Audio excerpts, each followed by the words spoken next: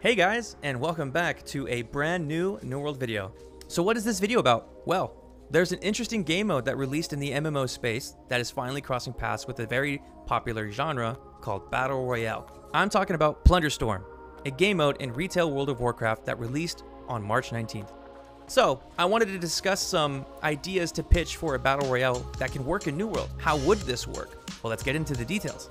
But before we jump right into it, today's sponsor is me.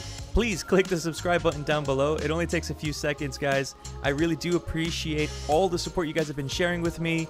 Don't forget to like, comment, subscribe, everything that you need to do to help the channel grow. All the engagement is welcomed, and I do like and reply to every single comment. So thank you guys again, and let's get right into the video. So Plunder, it has its generic battle royale just like any other one in the genre, where you, the player, are flying above the map and you get to choose your desired location on where to drop. Once you drop and you land on the floor, you're able to start looting, getting gear, chests, and encounter other players. I want to talk about possible ideas of how to start a New World Battle Royale spawn system. How would this work?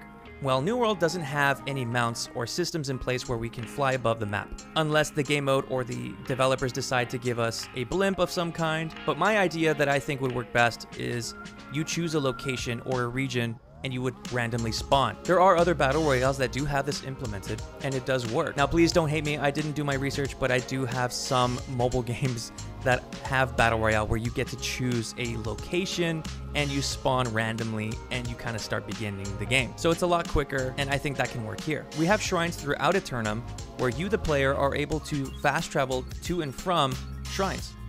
But that is my idea, and I think that idea can work. So what do you guys think below? What about the gear loot? This couldn't be more exciting to talk about. You see, New World already has a great loot system ranging from instant transfers to your inventory. You can also loot chests that go right into your inventory or drops from mobs. In this case, we could use an existing system but allow bags to be seen by all players, not just by you, and the loot would be consistent with all players. So if you see a gear score 700 armor piece, well, your friends and enemies can also see that as well and take it just like any other BR game. You are able to drop gear by clicking and dragging out of your inventory or by other means. This system can definitely work. The example would be if you were working together with a teammate and they need some gear and you have an extra armor piece, well, you can click and drag out of your inventory and the bag will fall onto the ground. Typically in New World, when you drop a bag, it's only client side and the person cannot see the bag on the floor. The only way you can give another player anything is using the trading system. So how awesome would it be that you were to open a chest and your favorite weapon drops out? So for instance, me, I'm a bow main and I get a bow, it's game over. Let's talk about the leveling system real quick. Plunder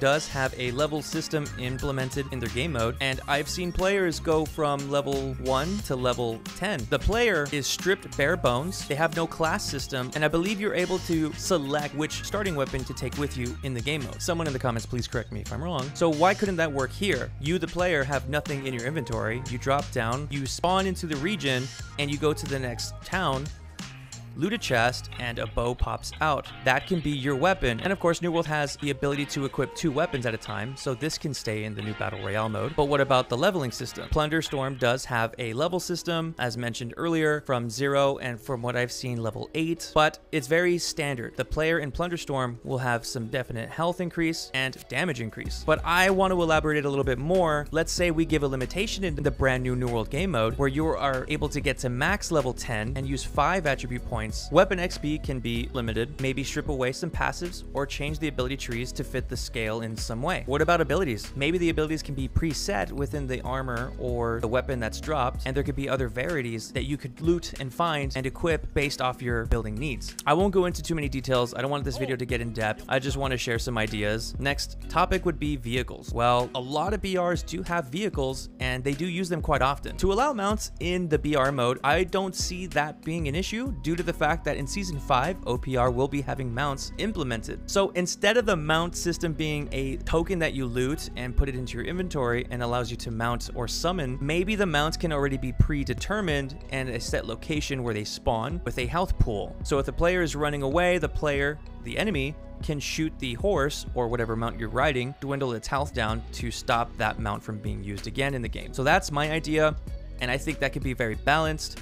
and I don't see any issue with that. Let me know what you guys think. Let's talk about the map. What locations would we use? AGS can either deliver us a brand new map, or we could use pre-existing areas within Eternum. Of course, with the scale rendered down and having multiple locations to choose from. So how many players would be queued up? OPR already allows 40 people to queue up. Why not allow 40 players to queue up in the Battle Royale mode? Easy, right? So let's talk about the mechanics. BRs have ending circles. Does New World have anything remotely close? Would this have to be a brand new system implemented or created? Well, actually no. New World has a game mode 3v3 arenas where they have an ending circle. After some time in this game mode, the ring will start to close and meet at the center, allowing all the players to gather in one location to do close quarter combat. I can see this not being an issue or implemented into the new Battle Royale mode, and of course, just like the circles in any other BR game mode, the ring can do more damage the closer it gets to the center. So that's just my idea. Again, I don't want to make this video too long. I hope you guys can see the possibility that AGS can deliver here, and who knows, they did mention